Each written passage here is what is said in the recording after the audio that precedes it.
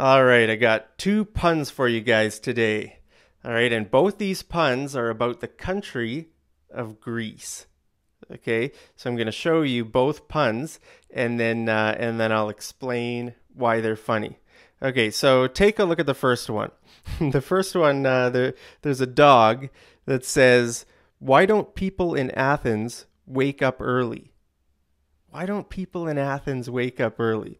Because dawn is tough on Greece. Dawn is tough on Greece. Do you get it? Okay, so now I'm gonna read you the second one, and then I'll explain both of them after that. Okay, so the second one is this: the dog says to the baby, "Did you know that the first French fry wasn't cooked in France?" And the baby says, "Where was it cooked then?" "In Greece." I love the look on the dog's face.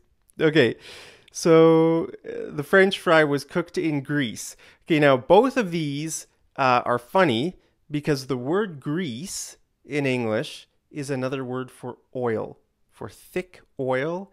Especially after you cook it. Like okay, well, we use the word grease for both oil that has been cooked and for car oil or oil that you use on like machinery, like your car. If you're working on your car, and you're like a mechanic. If you see a mechanic's hands are just black, right? They're covered in grease, right? Or if you cook food with a lot of oil, after you eat, you're going to need to wash the dishes, and it's sort of hard to wash those dishes because they're just full of grease. They're covered in grease, right? So that kind of thick oil after it has been used either through a car, after it's been through your car engine for a few months, or after it's been through your cooking, it turns into grease. Okay, so oil is it's nice and clean looking, and then grease is usually cloudy. We could describe that as like kind of thick and cloudy. Okay, so that is Greece. And they're pronounced exactly the same. The country Greece and the word Grease, oil, right? Except the spelling is different. Okay, so pay attention to the spelling. The country is spelled with a C, and the oil is spelled with an S and an A. Okay, so they sound exactly the same, but they're spelled differently. Now, in the first joke, why don't people in Athens wake up early? Because dawn is tough on Greece. Okay, do you know what dawn means? Dawn is another word for morning. Okay, so when the sun rises in the morning, that is dawn. Dawn, that period of time when it's dark, but then it turns into light. The period just before sunrise and during sunrise, that's called dawn. Okay, the opposite of dawn is dusk. Okay, so when the sun is setting in the evening, photographers call that the golden hour. The golden hour when the sun is really low, maybe just after it's set or just before it's set, the light is really soft. It's nice. It's not harsh. Like if the light is coming from the top, then it casts all kinds of harsh shadows on your face. But if the sun is like, on the horizon, then it just makes your skin glow. It's really nice. So photographers call dusk golden hour. Okay, so just remember that dawn is when the sun comes up and dusk is when the sun goes down. Now, Dawn is the most common brand, I think, of dish soap. Okay, so if you wash your dishes, look right now at your sink, at your kitchen sink. What kind of dish soap do you have? What brand is it? I bet for a lot of you, you have Dawn dish soap by your sink. You wash dishes with Dawn. Now, why do you do that? Because it might say, I think it might say on the label, tough on grease.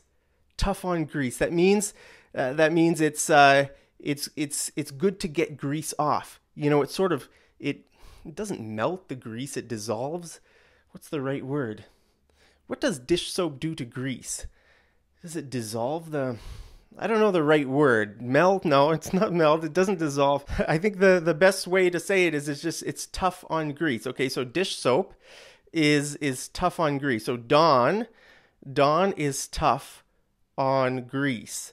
Okay, so that has two meanings. That phrase has two meanings. It could mean morning is tough. It's like morning is hard for Greek people, right? Remember the first part of the joke? Why don't people in Athens wake up early?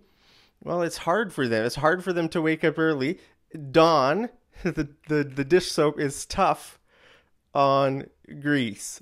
So that's the joke.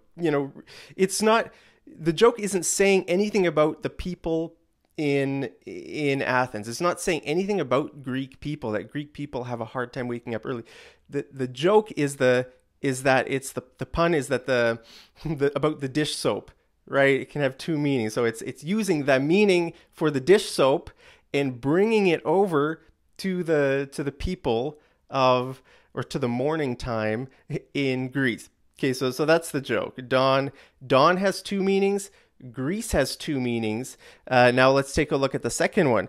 The dog says, "Did you know that the first French fry wasn't cooked in France?" French, most people think French fry, French, right? French fries must be French. And the baby says, "Well, where was it cooked then?" And the dog says, "In Greece." Okay, so again, it's a play on words. A play on words is another way to say a pun. Okay, so it's we're playing with the word Greece, right? Greece could be the country, or it could be the oil, right? If you take a look at I don't know, would you say French fries are cooked in grease or oil? I don't know. Usually French fries are deep fried in oil, right? But everybody would understand that I think you could call that grease, right? Like, actually, I worked in a restaurant. I have made, I've cooked deep fried thousands and thousands of batches of French fries in my life. So I know the oil turns like sort of black. In a restaurant, if you cook like 1,000,000 batches of French fries in the deep fryer, the oil is going to turn to grease. Okay, so this, it works perfectly, right? The French fries were cooked in first. Remember, read what the dog says. It says, "Did you know that the first French fry wasn't cooked in France? The first French fry was cooked in Greece." So there's your two jokes for today, guys. Two puns about the country of Greece. Now you know what the other meaning of Greece is. Next time you're washing dishes and your hands are greasy, or you're using Dawn dish soap, dish detergent. I don't know I think for if we use soap in a dishwasher or in a washing machine for like doing laundry, washing your clothes, then we use the word detergent. But if you're washing dishes by hand, I think it's more common to say dish soap.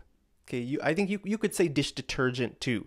Dish soap, detergent is just another word for soap. So anyway, those are your two jokes for today. Hope you guys are having a wonderful day wherever you are. Hey, if you're in Greece, a special greeting to you. I hope Dawn isn't tough on you today. Wake up bright and early. The early bird gets the worm. That's what we say in English, right? If you wake up early, wake up at the crack of dawn and, get working, and, then you're going to be successful. The early bird gets the worm. So happy, what day is it? Almost Easter. Happy Easter to all my wonderful subscribers in Greece. If you're in Greece, smash the like button right down there.